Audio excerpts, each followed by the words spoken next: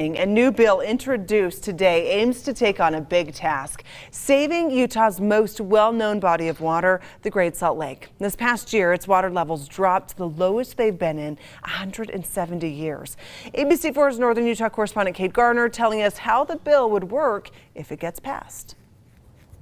The Great Salt Lake is in a serious crisis that is impacting all Utahns, the $1.3 billion economy, and 330 species of migratory birds. Zachary Frankel with Utah Rivers Council explains that a new bill sponsored by Utah Representative Douglas Sagers aims to increase the lake's water levels, in part by charging secondary water suppliers and property tax exempt institutions for the water they use. These fees go to the Division of Forestry, Fire, and Sovereign Lands, and they can use that money to buy water rights. And that water is then sent to the lake. So why save the Great Salt Lake? Well, researchers at Weber State University say there are many reasons, but one of the biggest is climate change.